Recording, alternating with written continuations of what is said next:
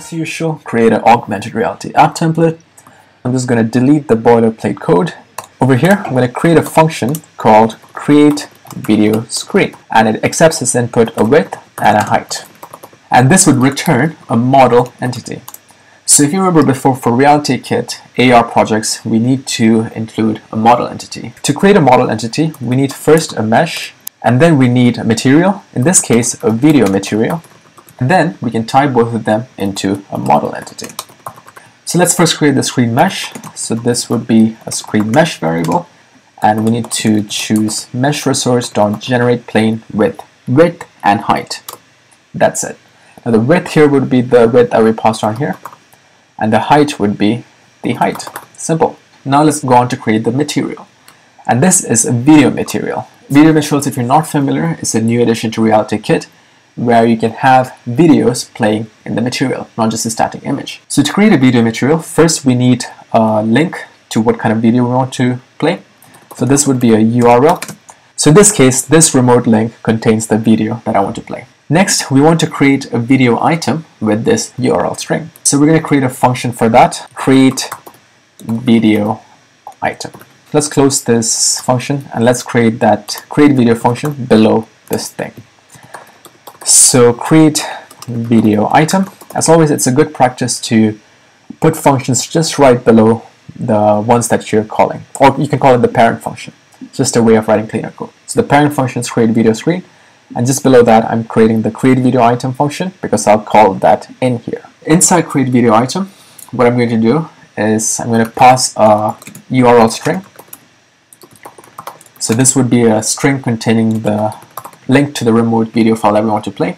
This would return something called an AV player item. And in here, what we need to do is first create a URL object.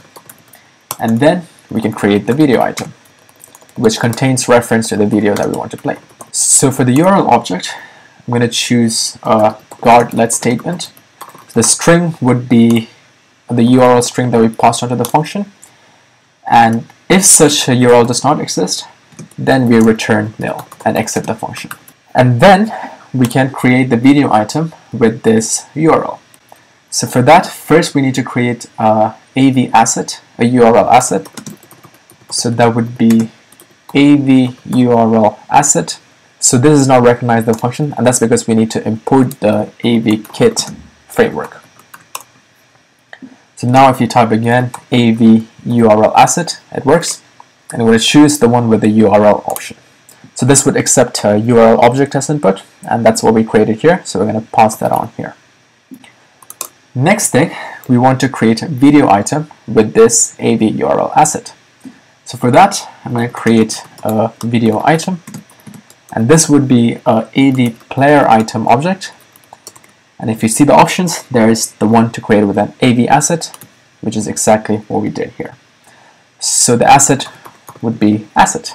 I'm just repeating myself. And so that's how you create a video item. I'm going to return this video item because we'll use this in our main function. So that's the create video item function. Now in our main function we have the URL string, and now we're going to create the video item here by calling the create video item function we just made. So this would be with the URL string we have above. Awesome. So for the video material, now we got the URL and we created a video item out of it. And the next thing we want to do is create the actual video material using this video item. So for that, I'm going to create another function, create that function right here and name it create video materials.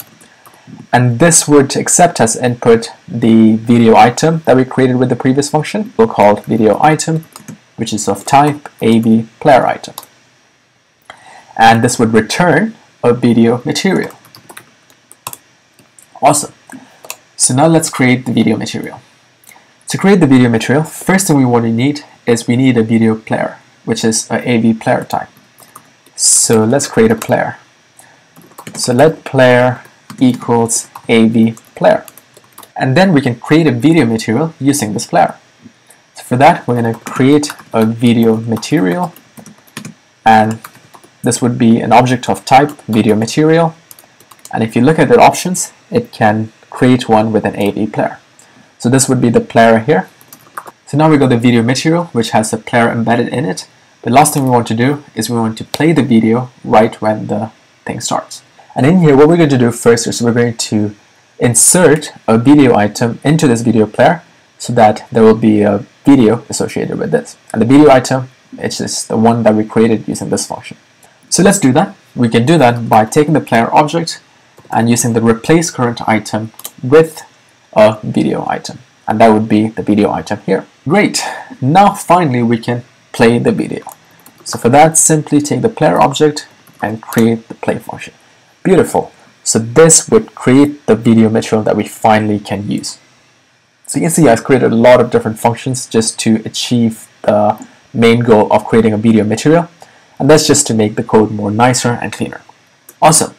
So now in our main function, which is the create video screen function, we're going to call this right after we created the video item.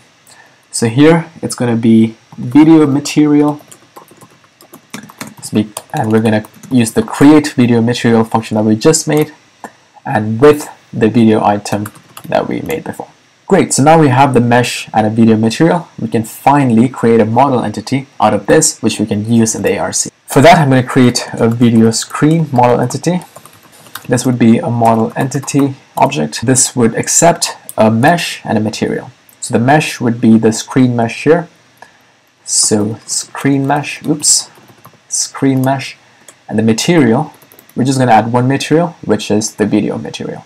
Awesome, so that completes our create video screen function, which returns a model entity, which would represent the screen with the video that we want to play. And in the next video, what we're going to do is we're going to use this function to create a video screen model entity and place it vertically on top of a table, and at the same time add gestures to it. So stay tuned for part 2, where we'll complete our procrastination screen project.